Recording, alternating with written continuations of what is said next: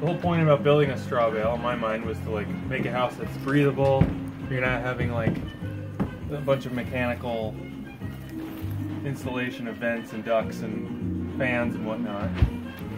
That it's just inherently breathable, and that you don't have to do all that stuff because of the materials you're using. But now, the way I learned straw bale is you have all this smart barrier bridging all gaps where you can't plaster, and you effectively have an interior and exterior air barrier all the way around you.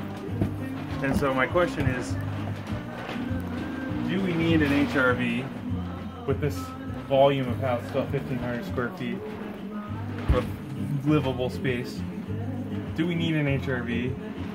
And, you know, with running bath fans and having a wood stove with an exterior air intake, we need an HRV, and if so, how much of one do we need?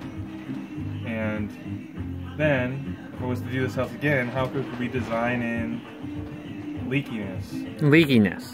How can we design in leakiness, or enough leakiness, so that we don't have to use these mechanical means of breathing for our interior air, which seems to be getting a little bit ridiculous nowadays.